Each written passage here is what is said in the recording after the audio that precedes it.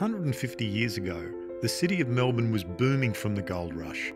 Money was pouring in, and its magnificence was unrivalled in the Southern Hemisphere. There were new and better paid jobs, and for the first time in Australia's history, working class people had money to spend.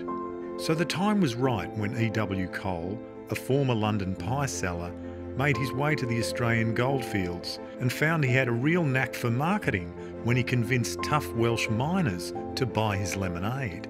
Cole had an uncanny gift for sensing what people wanted and how to sell it to them. Within a few years, Cole had built an extraordinary 3-storey shopping arcade that was part toy shop, part zoo, part museum, part forest. He sold sweets, ornaments, ran his own printing press, music shop, and all to the catchy tunes of a 5-piece band. But the biggest drawcard were his books, which were huge business in the days before internet, television and radio. With their newly acquired wealth, people devoured entertainment and knowledge, and Cole imported over 1 million books. But most importantly, he provided a unique experience where the customer could browse in comfort and read without any pressure to buy.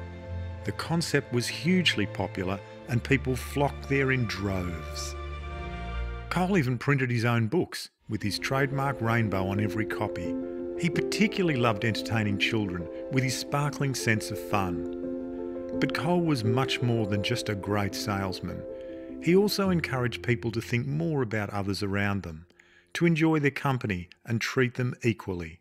Through his books and pamphlets, he challenged many of the racist prejudices of the day, and he threw a bomb into the calm religious complacency of 19th century Melbourne.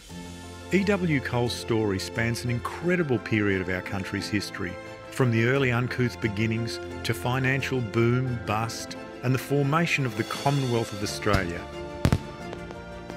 It's a fascinating look at our past, as seen through one of our most thoughtful, compassionate, and mesmerising entrepreneurs.